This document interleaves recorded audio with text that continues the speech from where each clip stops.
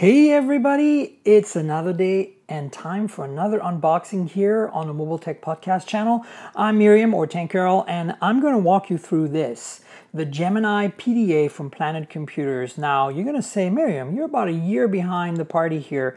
Yes, this device came out about a year ago, and I've been asking for a review device for a long time, but I reconnected with the team at Planet Computers at CS. You probably saw my hands-on with the new Cosmo device that they're making. So I'll probably get my hands on that as well. And right now in the meantime, they sent me this finally. So this is the Gemini PDA from Planet Computing. You can see here from this photo what you're to expect. It's a tiny, tiny little Android clamshell laptop-y things. It's also a phone. That's what you have on the other side, same thing. Planet Computer logo on both sides. Some information here. This is actually a 4G version. There's a Wi-Fi only version. So this actually has more than just Wi-Fi, it has LTE. And that's what's in the box. Now, you have to remember this is not an unboxing per se because, you know, I'm doing this live as always, but this didn't come to me new. So it's in very good shape and it's almost as good as a real unboxing, but the box was already open and the device was already used. So I set it up, and because of that, you're going to get a little more than an unboxing. I'm actually going to walk you through some of the features on the phone. PDA, laptop-y thing. And so stay tuned for that. But in the meantime, let's get started unboxing this real quick. Ta-da! Look at this presentation. Isn't that cool? And then you do this, and there it is in its box. So let's put it out. I'm gonna just like do this because it'll probably be easier.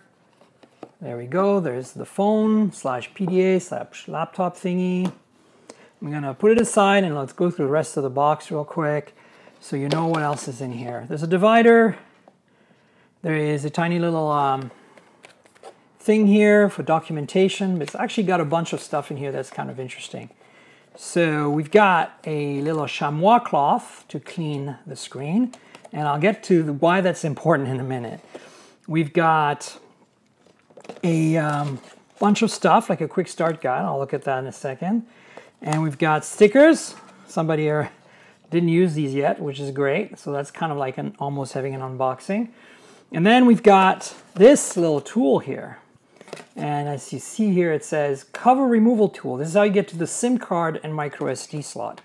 All right, so that's almost done with the unboxing. We've got an AC adapter here, USB type A on one end.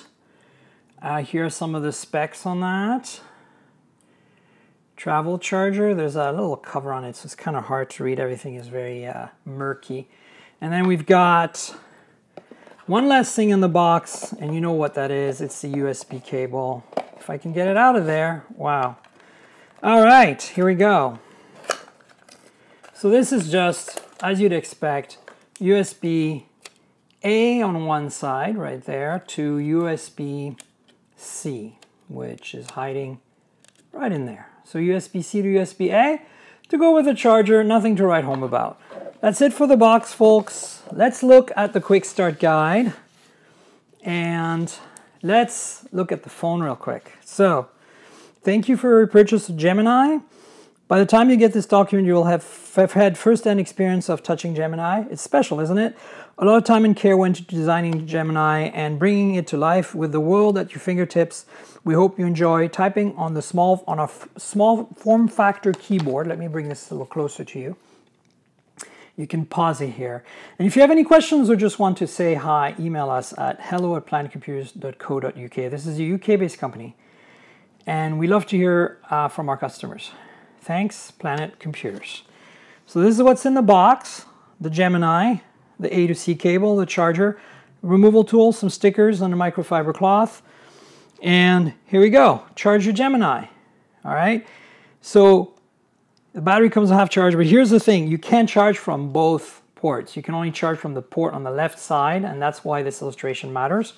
And this tells you a little bit on how to turn it on and some basic functionality.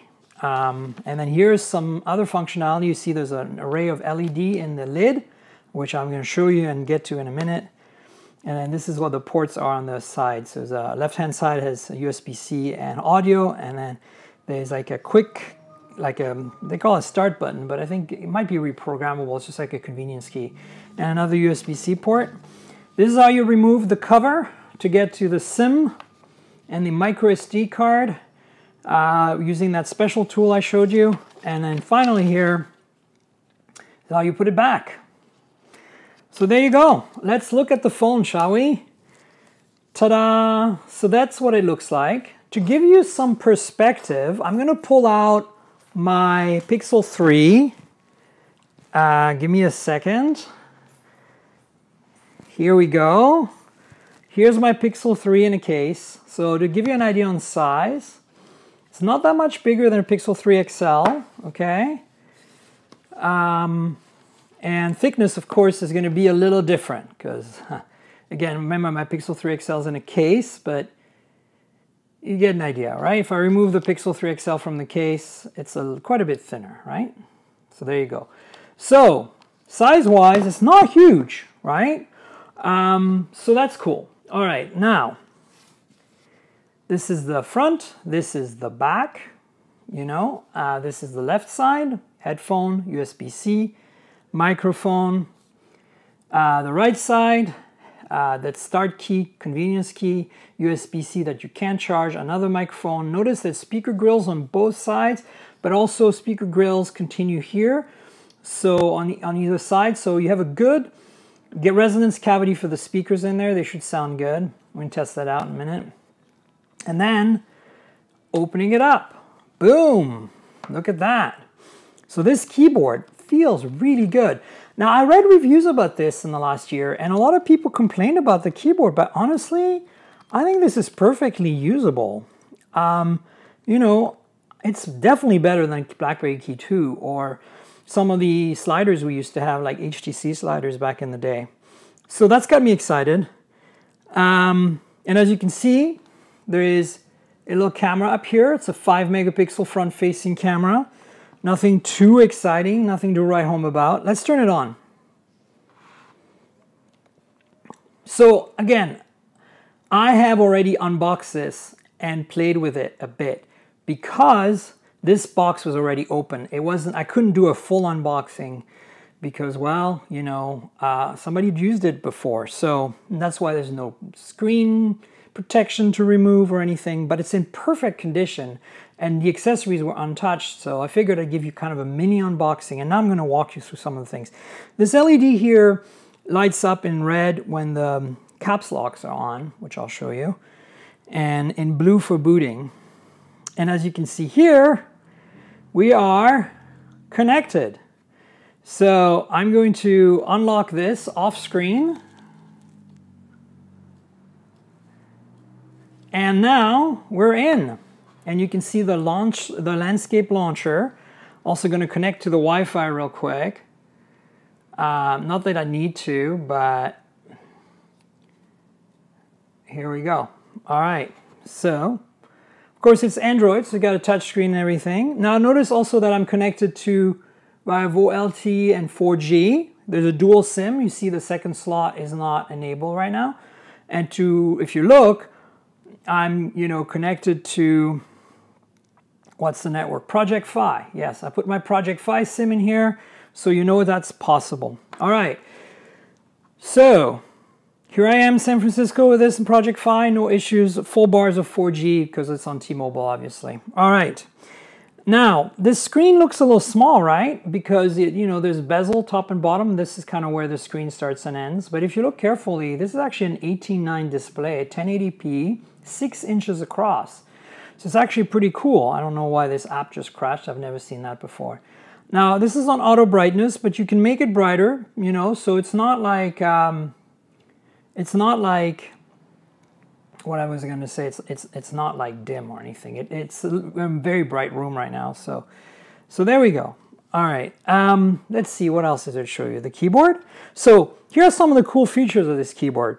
Let's say I start Chrome and start maybe the Play Store. All right, so now we've got 2 apps running in the background. Now I can Alt-Tab between them, you see?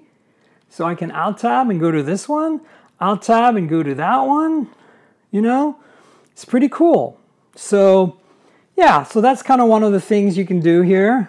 And let me go back into Chrome real quick here, get rid of this tab. So, you know, you can go to, you know, Engadget or whatever. There you go. All right. So Alt-Tabbing again, you know, brings you your recent apps and lets you select. You can also kill a recent app by going delete. And when you're in Alt-Tab, Alt-Delete. There you go. Control-C works. So, you know, if I type something in here, hello world, I can Control-A all this, Control-C it, Control-V it, you know, and Control-A and delete, and then, you know, Control-V it back. So the Control, Cut, and Copy, Paste keys work. I'm going to turn down the brightness again because it's a little cranky there, a little bright for the camera. So there you go. Now you know that all these copy-paste shortcuts work, which is great. Another thing is that if you tap the planet key, you get this like little launcher, and you can configure this any way you want. And so you can quickly navigate with the keyboard through these apps and basically launch them, right? I want Maps, boom, there I am in Maps, okay? So that's kind of where this gets really interesting, is that you can use most of this through the keyboard. All right, now you also notice there's a function key down here, in case you're wondering. That's the launcher key here, brings up that launcher, and it's the function key that I was talking about. So function, anything that's kind of the bottom edge of the keyboard is function. So for example, if you want the euro symbol, you can go function, sorry, that's the pound. You can get the pound symbol, the euro's right next to it. And then if you want to, for example, do the caps, it's, there you go, it's on. So it's function tab, which has the caps on the bottom. You see, it says caps there. There you go. So it's very cool that they've thought of these shortcuts on everything. You have everything here from volume up and down, brightness up and down, you know, the home screen. You can hang up a call, take a call, whatever. So basically, you can use this thing without the touchscreen if you want to, which, you know, it'll take some getting used to, but I think this is kind of one of those things that's going to be really cool once you get the hang of it. All right, so of course touchscreen works. I noticed the screen's a bit of like a fingerprint magnet. It doesn't seem to have a very good oleophoric coating, the kind of coating that prevents fingerprints. So it's there, and as you can see, it's very reflective. You can kind of see me in there. So yeah, that could be improved. Of course, the screen looks very 16:9-ish, even though it's an 18:9 screen, because there's bezels on both sides here, right? This one's pretty thick, right? And this one's a little thinner. But look, it's still a very large display, 6 inches, 1080p. And this keyboard really, wow, feels amazing. I mean, I'm surprised. A lot of people pan this keyboard, and I think it's great, honestly. So what else should you know about this device? Well, I showed you the stereo speakers before and the microphone. So yes, you can make calls, speakerphone calls, regular calls. It's a little clumsy when you want a call comes in, because you get these LEDs up here that I'll show you in a second that will like notify you a call is coming. You kind of have to open the phone and accept the call, which, you know, is a little cumbersome, you know. So that is something to keep in mind. Then the other thing, so I'm not sure I would use this as a phone, but as an accessory kind of like productivity device, if you have to write a lot, this might actually be pretty damn cool, especially since they've optimized all this stuff, right, to run off of the keyboard with shortcuts. So kudos to them for that. Okay, you're gonna ask me, what are the specs? What's inside here? So this is a year old, remember? They're coming out with that new one, the Cosmo. I think it's called Cosmo, maybe I'm wrong. But the Cosmo communicator is the replacement. It has a tiny little OLED screen and front and rear camera, a bigger 24 megapixel, I think, rear camera. But otherwise, it's the same. It also has a Snapdragon processor of some kind. This is powered by a MediaTek Helio X27, which is a deca-core chip, 10 cores, pretty powerful chip. 4 gigs of RAM, 64 gigs of storage, micro SD expansion. As I said, dual SIM. One is a physical SIM, the other one's an eSIM. You can program it to go on any network you want. On the kind of bad news front, let me clear this notification. On the bad news front, it is running Android 7. So Look at that, Android 7.1.1. It's a little old, and I've run all the updates, and there are no updates to update this to something newer. So I'm a little bummed by that. I would expect that by now they would be at least on Android 8. I expect the Cosmo to start off on Android 9. So the Cosmo is just basically same chassis with a front display and a rear camera, or front camera. Well, yeah, a display and a camera on this top lid, and a better processor inside, and more RAM and more storage, I think. They supposedly have improved the keyboard on the new one as well. So I'll let you know, I'll keep you posted. But in the meantime, you know what this is all about. And that's it in a nutshell. There's a couple of LEDs at each end here, and like an array of LEDs that you can program. Let me show you how that works. Oh, there's the front-facing camera. Hello. It's honestly not very good. Like, I don't think you can see it right now, but it's pretty crappy. 5 megapixel, no autofocus, nothing like that. But here's what I wanted to show you. The launcher comes up from down here, just like you'd expect, or tapping on this little thing here. In addition to this little dock key, right? So the launcher is just, sorry, when I say launcher, I mean your app tray. The app tray is, has all the apps in it. And one of the cool little apps in here is called Ledison. And it lets you configure the 5 LEDs that are embedded in the lid right here. It lets you configure what happens when what notifications come in. So for example, you can go to all the apps, and for each app, like for Facebook, I've got it set to Cylon, which is 5, the blue LEDs cycling between the 5 lights back and forth. So you can configure that for each app and play with the notification and get these cool patterns and things. Let me show you what I mean by, interesting, the back button didn't work in that screen. But Cylon is this one, and you can see the pattern for it. So it cycles between all the LEDs and comes back, just like a Cylon from the Battlestar Galactica days, huh? But it's not red, it's blue, so there you go. And of course you can do multicolor and all kinds of things. So that's a kind of cool little feature. You can configure this dock here if you want. I believe that you tap on here and you go to app bar. You can set up which apps appear in the app bar and reorder them and put them in whatever order you want. I just believe I removed Chrome for some reason. So let me show you how to put it back. You just drag and drop it, and there it is.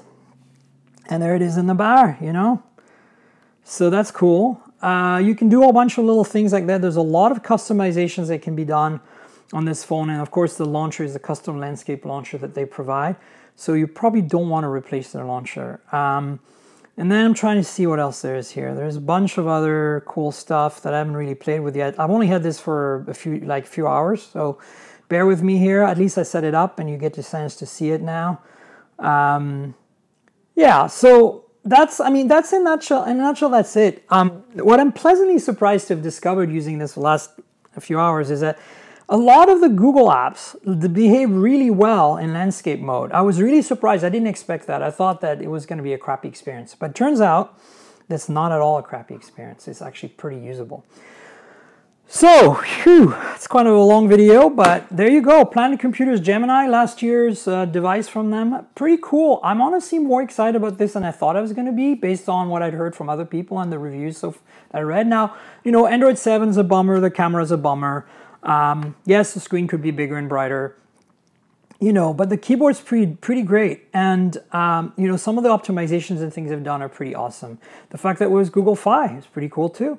And of course, most phones work with Google Fi now with no issues. So that's nothing that exciting, really, if you think about it. But there you go. So hope you like this video. I know it's a bit long, but I like to make my videos complete, and this is live, so it's even more fun. Hopefully you get to see me make mistakes live. Haha. And then the other thing is I wanted to bring up is that, of course, you should subscribe, like this video, tell your friends to join the channel. But remember, this is a complement to the Mobile Tech Podcast. So mobiletechpodcast.com is where you should go subscribe to the podcast and listen, because that's where I'm going to give you more in-depth kind of reviews of these products with my guests. And also, it's a great way for you to have something to listen to when you're commuting or whatever. So on Google Podcasts, Apple Podcasts, Pocket Casts, Overcast, TuneIn Radio, everywhere, right? Tell your friends, subscribe to the podcast. And then finally, I just wanted to point out that I want to thank our sponsor, ProXPN is one of my sponsors, and they are sponsoring this video. You can, if you click on the link in the show in the description below here, that I'll put in after I've done this live video, you can get 50% off joining ProXPN. If you need a good VPN that'll work with Netflix and other things while you travel abroad or whatever, they're really pretty awesome. So ProXPN, I keep saying XVN, but it's P like Paul. ProXPN. Thanks for sponsoring the show, and you know, go get your 50% off in the link below. All right, folks, stay tuned. I'll have more videos and unboxings and things coming up soon. Thanks for tuning in. Cheers, everybody.